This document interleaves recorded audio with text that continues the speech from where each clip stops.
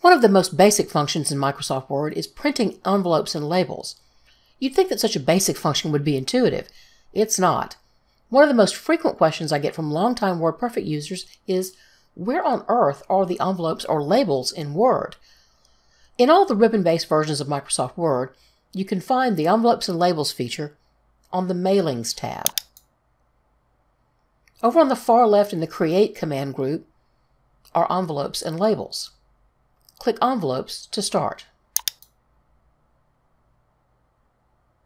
You'll notice immediately that the dialog box you get is for both envelopes and labels. Depending on whether you clicked on envelopes or labels in the Mailings tab, the correct tab on this dialog box will be selected by default. However, you can always click on the other tab if you've changed your mind. At this point, you could simply type something into the delivery address field, put your return address in the indicated field, if it's not there already, which it would be if Word had already saved it there from your last time, and then hit the print button. And most of the time that'll work just fine. You may have noticed that because I had my cursor here, when I clicked on envelopes, Word automatically inserted the delivery address. Let's explore this Envelopes tab a bit further so you know how to tweak your settings on your own. Click the Options button. Since I'm in the US, this is defaulting to a standard number 10 envelope, but the drop-down provides a whole list of choices. Microsoft Word also has some embedded default settings for the placement of both the delivery and return addresses, but you can adjust those too, as well as the font used. You can switch the size envelope by using the drop-down under Envelope Size. If you want to change the font of either the delivery or return address, click Font under either delivery address or return address, and choose the font, font style, and size within that dialog box. Then click OK. Depending on the size envelope you chose, Word will automatically calculate an appropriate placement for the return and delivery addresses. If you want different settings, you can either use the spinners beside delivery address or return address to increment the settings. For US users, those settings will be in inches. Or you can type a custom horizontal from left and vertical from top setting into the from left or from top fields.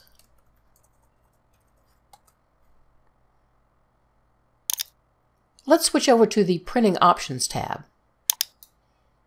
Again, Microsoft Word, based on your printer driver, will select a default feed method for your envelope. Most of the time, you can leave this setting alone. However, if you find that your envelope needs to be fed into the manual feed or envelope tray in a different way or position, you can reset that here by clicking the picture that looks most like your printer's feed method and choosing either face up or face down. You should consult your printer's help files and manual to determine the best setting to use. Here's a tip. You can usually look at your printer's manual feed tray to determine whether manually fed documents like envelopes should be inserted face up or face down, and even which end should be inserted first. Going back to the Envelopes and Labels dialog box, we see that we have two options for producing the envelope, Print and Add to Document. Clicking on Print, obviously, sends the envelope straight to the printer. If you're manually feeding your envelope from your printer's manual feed tray, be sure you've already inserted it correctly per your printer's instructions. Clicking on Add to Document inserts a page at the top of your document formatted as an envelope. One of the advantages of choosing Add to Document is you can go back in and change the envelope's font or other formatting settings if you need to. A disadvantage, however, is that you must be careful how you print the document, particularly if the envelope must be manually fed and the remainder of the document does not. The easiest way to just print the envelope is to go to the File tab, Print,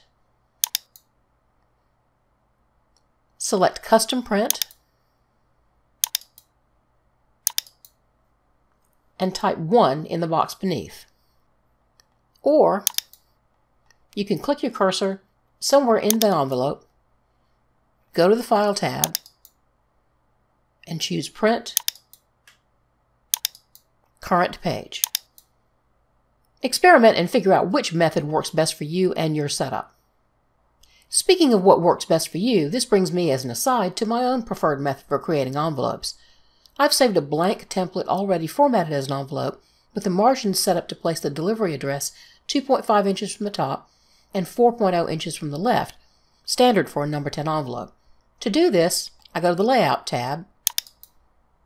You may see it as page layout in earlier versions of Word, and perform several actions. First, I set the paper size type to a number 10 envelope. Next, I set the page orientation to landscape. Finally, I set the margins to 2.5 inches on the top, 4.0 inches on the left, and a ½ inch on bottom and right. And yes, it's possible to do all of these steps within the Margins and Paper tab of the Page Setup dialog box by clicking on that tiny gray launcher arrow in the lower right-hand corner of the Page Setup section of the Layout tab, or double-clicking on the horizontal or vertical rulers. If you want a pre-printed return address embedded into your envelope template, you can place that address in the header of your template. To do that, double-click into the header section of your envelope.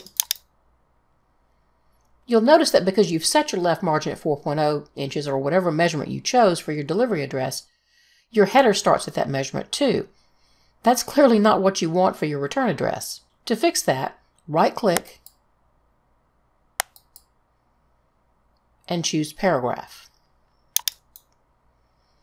That'll take you to the Paragraph dialog box. There you can set a negative indentation to move your return address over to the left. If you want to reposition your return address relative to the top of the page, adjust the Header from Top setting in the Position command group of the Header and Footer tab, visible whenever your cursor is positioned inside of a header or footer. Now you can type in your return address. Then click Close Header and Footer in the Contextual tab to finish. To save your envelope as a template, go to the File tab and click on Save As, Browse, and in the File Explorer window, be sure to choose a template format, in this case a .dotx file, and then name your envelope. Because I have my personal template folder already set up, Word has put that into my Custom Office Templates folder within OneDrive, but you may want to double check and make sure that your template is going into the folder where you can access your templates. So for example, if I wanted to create a new envelope, I would go to File, New, and then I would see my envelope template up here. Now that I have an envelope template already saved, I always have an envelope form I can start using immediately.